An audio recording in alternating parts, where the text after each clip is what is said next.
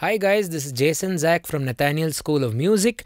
In this lesson, I'm going to give you an all-round piano exercise to improve your hand coordination, to improve your scale knowledge, music theory knowledge, interval knowledge, technique, timing, pretty much everything which a pianist needs to do. And this is going to be on some very modern pop sounding music, something you'll find in maybe Coldplay songs or Chainsmokers songs, something you saw at the introduction performance which you heard. And that's what you're going to play at the end of the video. So make sure you get your pianos out or your keyboards out and play along with me throughout this lesson. Watch till the very end and get a book out as well. And to supplement this lesson, there are handwritten notes waiting for you on our Patreon page. Do consider heading over and supporting our channel there. You'll also get tutorials. You'll also get supplementary notes, staff notation, MIDI tracks, backing tracks from even the past lessons which we've done over the past 4-5 years or so. So head over to Patreon if possible. And if you haven't already, there is a subscribe button somewhere. Do consider hitting it and turn on the bell icon for regular notifications. Or maybe you'd like to turn it on after the video, which is also cool. For this lesson, we are going to take a scale. I'm going to pick B flat major, a nice scale. It has 2 flats,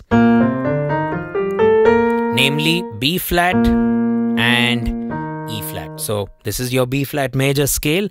B flat, C, D, E flat, F, G, A, B flat, A, G, F, E flat, D, C, B flat. Okay, so the exercise is built around scale degrees. So I'm going to first explain the scale degrees of the right hand and then the scale degrees of the left hand. So right hand will play G, A, B flat, F. In bar number 1, for a start, you could use these fingers: index, middle, ring, thumb. Okay, second bar you would do G, A, B flat, D. So G, A, B flat, F, G, A, B flat, D. Repeat. G, A. Play along with me. F, G, A, B flat, D. Again. G, very slowly. A, B flat, F, G, A, B flat, D. Now, while you do this, the left hand has to follow the right hand or support the right hand. And what better than to work on intervals which sound great together. And in this entire lesson, I'm going to focus our study to 2 intervals which will stand the test of time. These are the go-to intervals as you're starting playing the piano for sure. These are your thirds and your fifths. They are melody building intervals. They are chord building intervals. They are your go-tos. So to build the thirds and the fifths, you can just see the chart I have for you.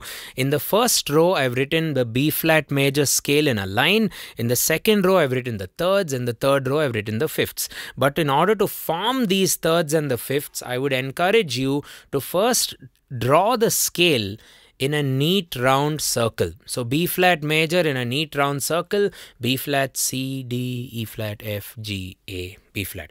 You could also draw it in a worm-like structure, which is the visual you get when you play it on the piano. Black note, white note, white note, black note, white note, white note, white note, black note.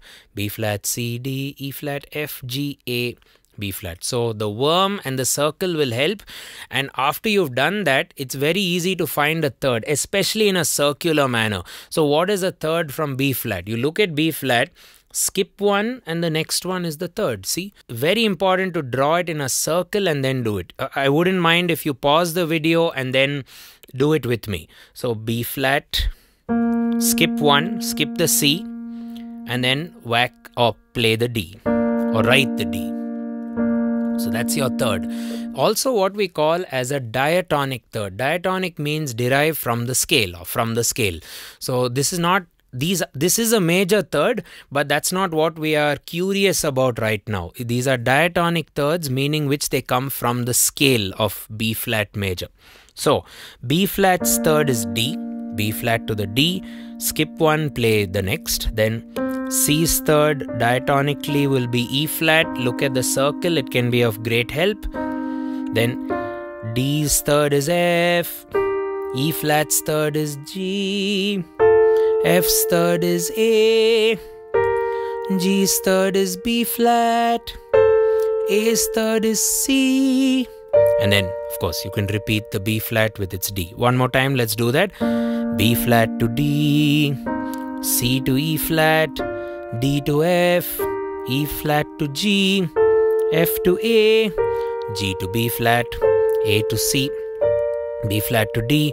Now this is the first type of interval I want you to figure out, and the next interval would be the fifth interval. So fifths, the circle of fifths can be of great help. You can watch some of my circle of fifths videos. We'll put a few in the description. That'll be helpful. Otherwise, you can just use the scale circle. B flat, C, D, E flat, F. Just count your way up the scale circle and prepare your list of fifths. B flat to F, C to G, D to A, E flat to B flat. These are all, by the way, these are all perfect fifths, at least so far. B flat to F, C to G, D to A, E flat to B flat, F to C, G to D. This is where you get an anomaly. You get A to E flat. It's not the fifth. It's not the perfect fifth because there's no E in the B flat major scale. Instead, there is a E flat. So that makes it a diminished fifth, or also known as a tritone. A to E flat. Let's do that again, just the fifths. B flat F, C G, D A, E flat B flat, F C, G D, A E flat, B flat F. You could even go descending. That's a nice exercise. You could also do one at a time.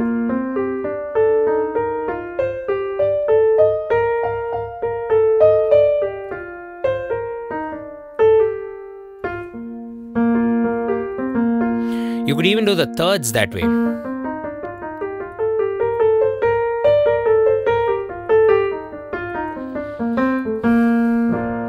Now, the actual exercise I have for you will hand pick or pluck out a few notes chosen from the scale, but I wanted to tell you the essential theory, so then we just get on to playing. So from now on, you just follow me. The notes I've picked for this lesson, again in the right hand, just to recap: G, A, B flat, F, G. We've already done this. A, B flat, D. Now, in the left hand, you need to ask yourself a question. What note shall I play in my left hand in the bass register such that its third is G, or its third is A, or its third is B flat? So that's where you need to look at the rows of thirds and fifths which we've populated. You'll realize that E flat's third happens to be G. Okay, so my treble clef was playing G. Its third is what? E flat. Played in the bass clef with the left hand. And just to reinforce it, you could play it with octaves. Pinkies and thumbs would be used.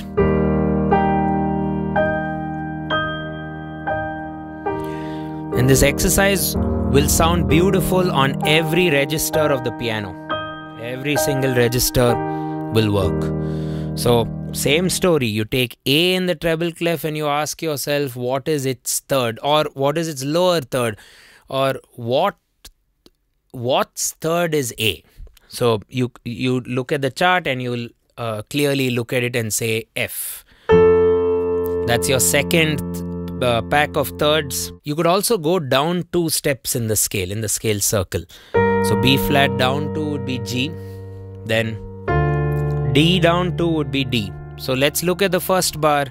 G with E flat in the bass, A with F in the bass, B flat with G in the bass, and then F with D in the bass, and then G with E flat in the bass, A with F in the bass, B flat with G in the bass, and then you do D, you jump up and you play B flat there. Let's try and look at the fingering. If you do it without octaves, do it slower. 2, 3, 4. 1, 2, 3, 4. 2, 3, 4. 1, 2, 3, 4. 2. You could start with your ring finger on E flat. 2, 3, 4. 1, 2, 3, 4. 1, 2, 3, 4. 1, 2, 3, 4. 1, 2, 3, 4. 2, 3, 4. Climbing. 2, 3, 4. 2, 3, 4. So the starting finger would be index in the right and ring in the left. That could work. E flat, F. So to play that B flat, you can just slide it with your thumb and move your hand slightly inside without curving it or bending it too much.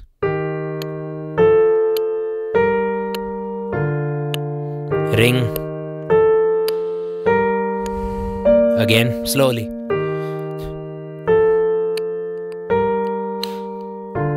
Again. Second bar. Okay, so now let's try and build some variations to this exercise. First off, you can play both with octaves. You can play the whole right hand and left hand with octaves. Then there are no fingering issues. You just go pinky and thumb in the left hand, thumb and pinky in the right hand.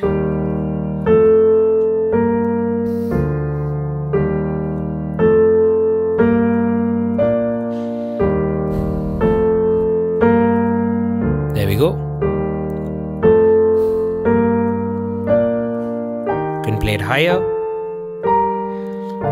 Now, I think this sounds quite musical already, but let's take this to town.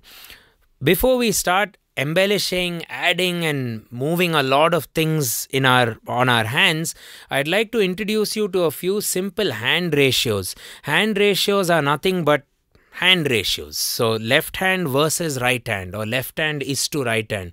The simplest hand ratio would be 1:4, where you start both hands together. 1, 2, 3, 4. But 1:4 meaning right hand goes 4 times faster than the left hand. 1, 2, 3, 4.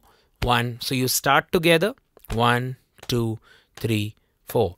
1, 2, 3. This is how I like to count my ratios. Left hand on the chest, right hand on the leg. So 1, 2, 3, 4. 1, 2, 3, 4. 1, 2, 3, 4. Okay. Let's try and now execute that on the piano. We'll do single fingers.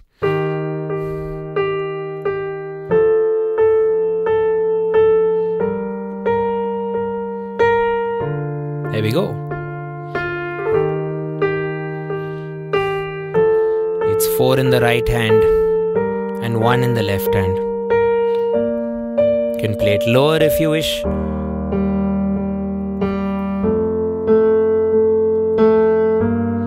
Don't lift the left hand. Hold it for the entire duration. You don't want to lift it like that.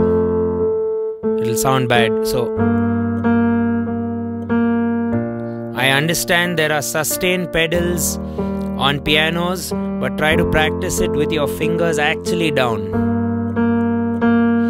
That's 1:4. What's the opposite of 1:4? 4:1. So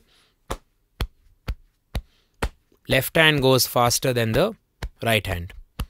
Let's try and execute 4:1. This is all notated for you. You could download or get yourself a copy of the notes. 4:1.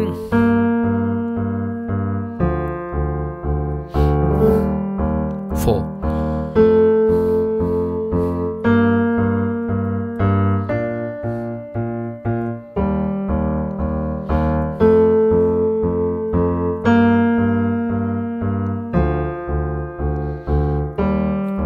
Slow.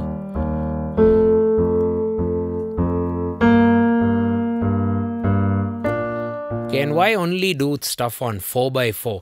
Let's do a waltz or a 3x4. So good waltz hand rhythms would be 1, 2, 3, 1, 2. I would call this 1:3. 1, 2, 3. Left, 2, 3. Left and right are together at the 1, but the right goes faster. 1, 2, 3. Similarly, What's this? 3:1.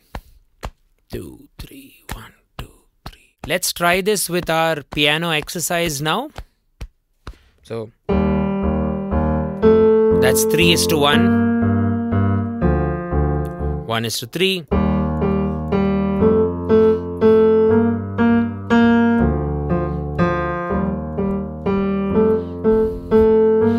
Don't worry about fingering too much.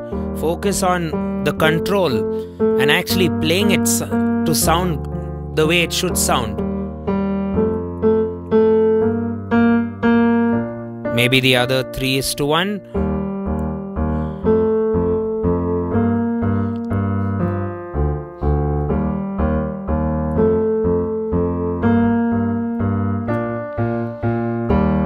Let's cap off the hand ratios by introducing you to 2:4, which will be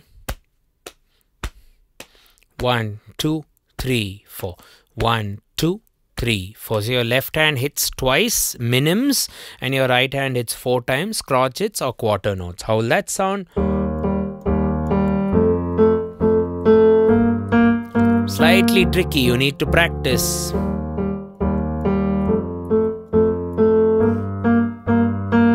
There we go.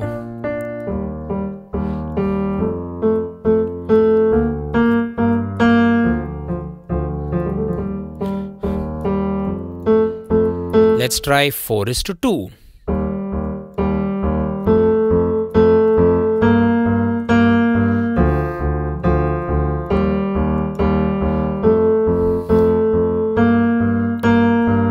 Maybe octaves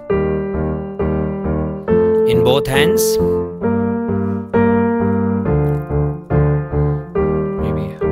Maybe make the right hand higher. Sounds good either ways. Or make both the hands higher.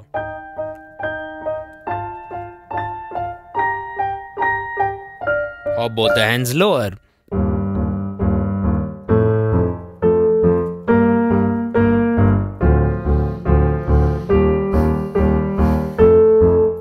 To 2.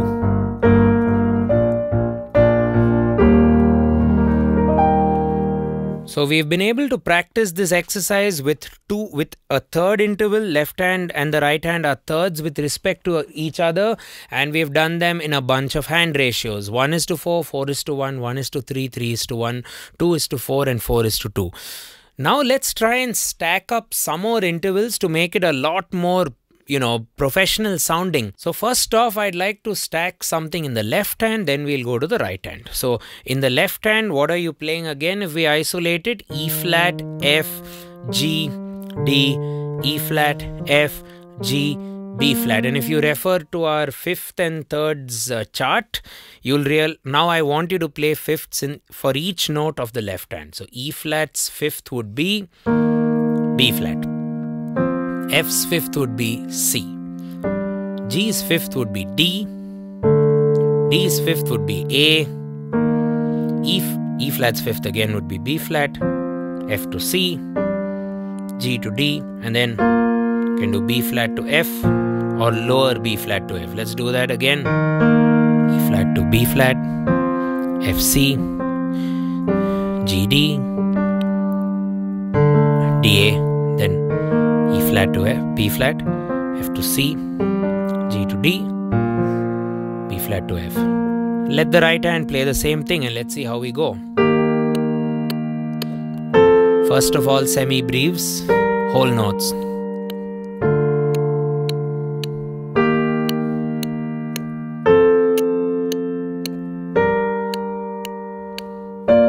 Let's try a few ratios now with this.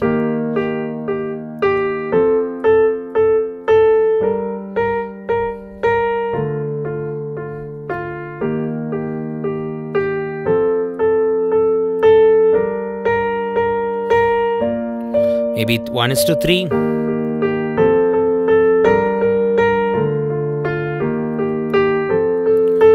Octave the right hand maybe.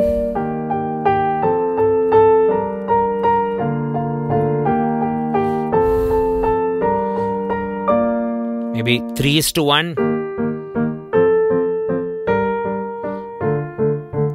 You You get the idea. Those ratios we learnt earlier. So what has happened? We have stacked up the left hand to play fifths. Let's not forget the right hand. The right hand can also stack. So with our G, why not we stack up another fifth? So G is fifth. What is the right hand playing again? G, A, B flat, F. So G to D, it's fifth. Not A to E, be careful. It's A to E flat. Because of that tritone thing which we wrote earlier. B flat to F, and then F to D, F to C, sorry. G, D, A to E flat, B flat to F, and then D to A. So together,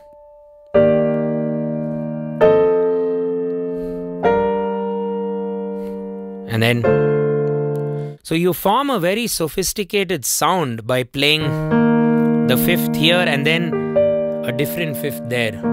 In this case, this is a major seventh chord, and then that's a dominant seventh chord, F7th if you will.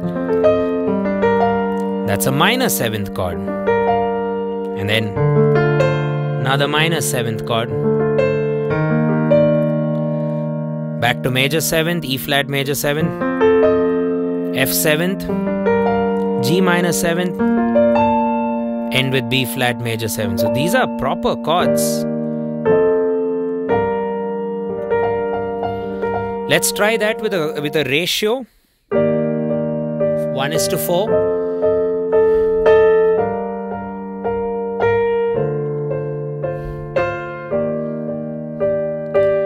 Put in some dynamics. Again, 1:4, or maybe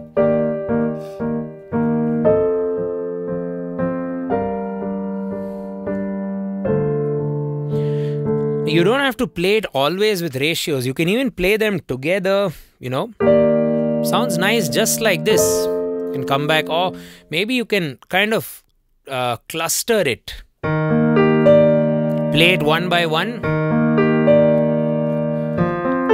And you decide your pattern. Right now I'm just doing one by one. Just cascading it from the left to the right. Again.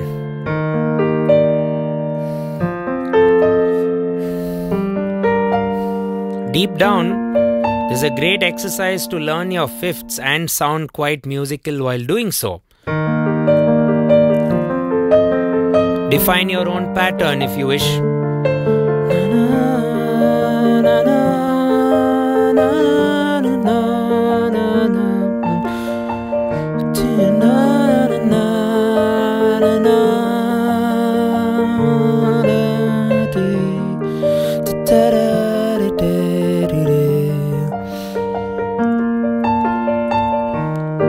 Or just hold it and sing something.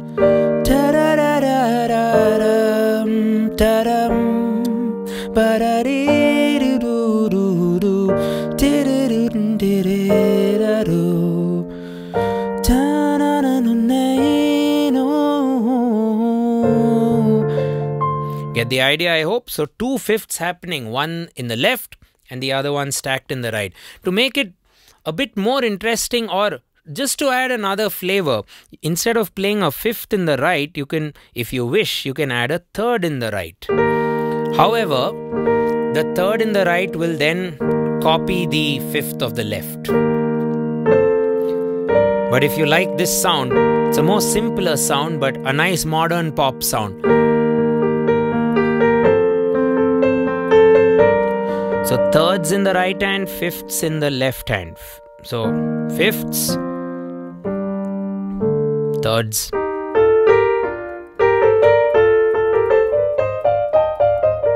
So put that together.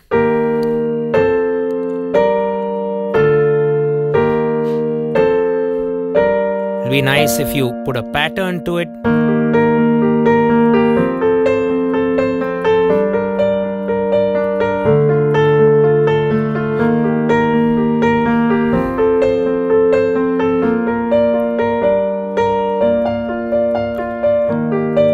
Fifths. I kind of like fifths more because it gives you that extra it gives you 4 notes in total, right? Or a more simpler pop sound.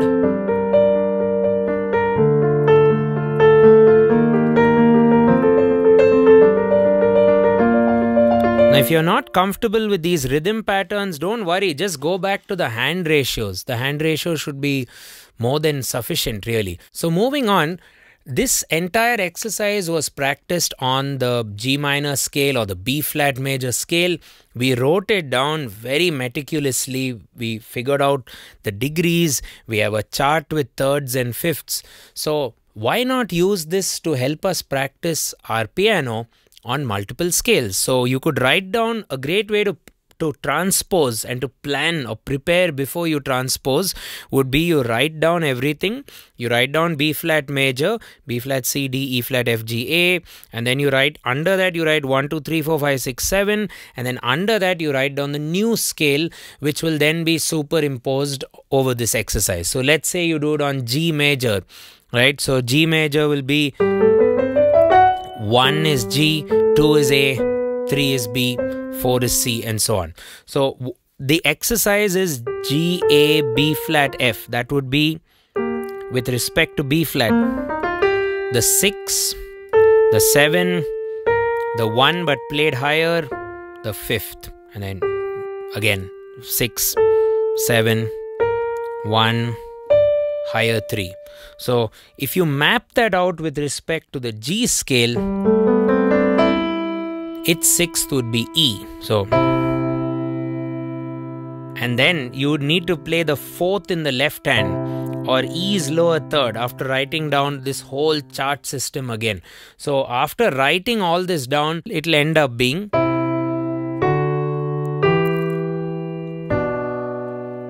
E with C in the left, F sharp with D, G with E, B with G. So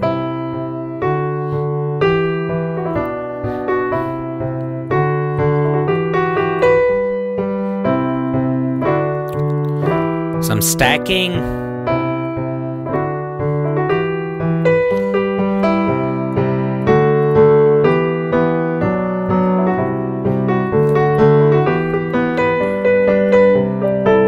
Pretty much whatever we did in the on B flat scale,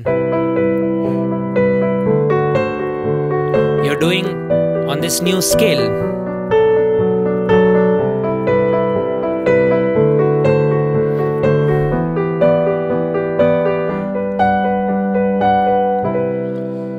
Okay, so I hope this whole environment works well for you to get used to scales, get used to transposing, get used to hand coordination, and play music which is quite pleasant sounding. I think you'll find this progression used a lot in the modern pop hit songs. And I want to leave you with one final trick to build melodies in your right hand, just using a stack or a cluster of notes, and then we'll pack up the lesson. So we do sets of 3.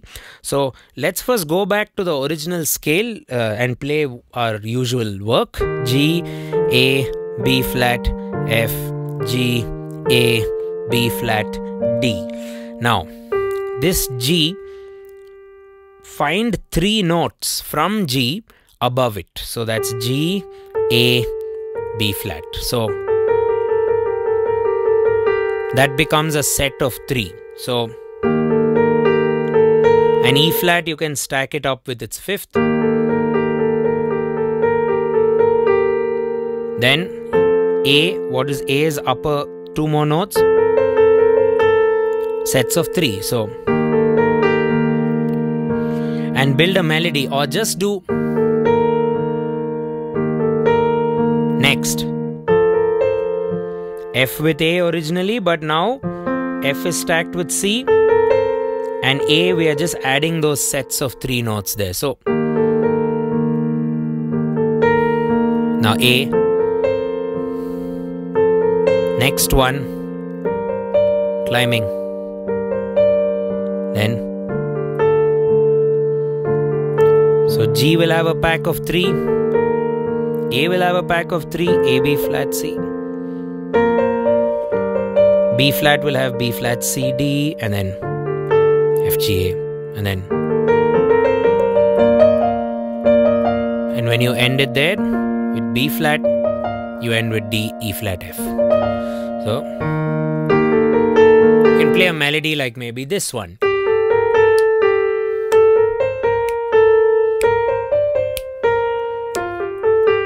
With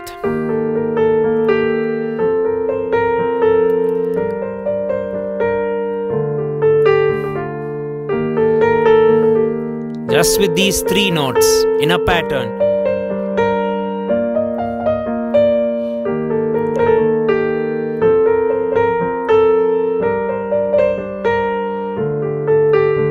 Or